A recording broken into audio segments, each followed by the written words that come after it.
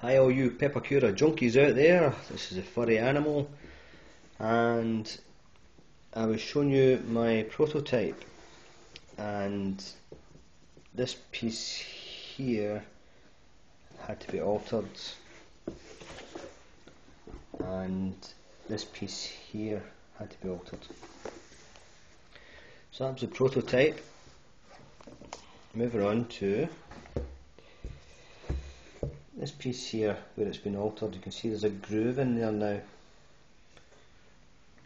whereas what I did is I made that flush, but lying at an angle, but flush.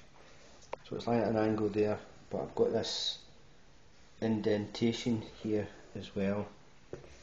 I've also altered inside. I've done a kind of square cut. I actually cut it at 45, but to get it out I had to do a square cut as well, but realised I just left it in as a straight cut because it makes it easier for the some people have glued the whole thing like that. I didn't like that idea because it's taken away from the feature, so it's just going to get closed just at the bottom, just at the lobes. It's just going to get closed in at that wee bit there, so it's just got a little indentation there. Altered angles of this, if you look at the prototype, it's deeper there, it should be deeper here as well, and the angle cuts as well for these side bits here are 30 degrees, whereas on this one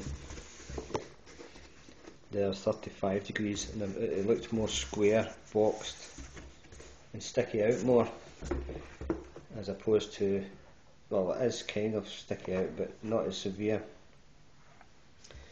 So I've got that piece there.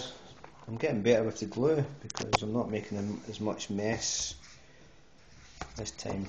I was using super glue to begin with and realised super glue was going to cost a fortune, so I had to practice with the hot glue gun, thinking it's going to take ages, but once I got there it seems fine. Got detailing in there as well. Now on the prototype there should be another piece put in here because it doesn't look right. This piece seems to be lying at an angle, going from left to right. It's going from left up the way to the right, so I don't know what's happened, but once I get to that stage I'll go back into the garage and get it sorted out. Got a beautiful indentation there and there on that piece. You'll see it on the blue.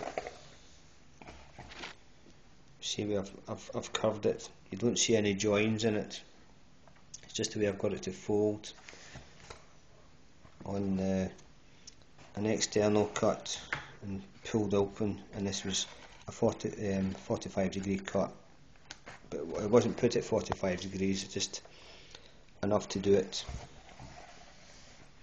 So you can see the detail in there. Gluing's getting a little bit better.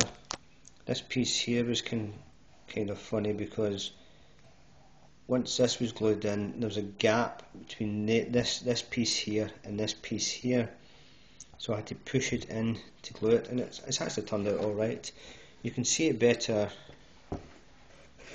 on this where I had to push it in. It's caused this bit to bubble up a little bit, but I've sorted that out, and it's nearly the 5 minutes up for the video. I don't like to make my videos too long. I reckon 5 minutes is plenty. I've still got other pieces to do. This piece is to be glued in. I just took a break from the garage. Sometimes it just drives you nuts, and that piece is to go in there, and it's going to have the indentation, which is actually a nice feature, rather than have it flush where I had it there flush. Just glued it flush. Okay, thank you very much and look forward to the next video.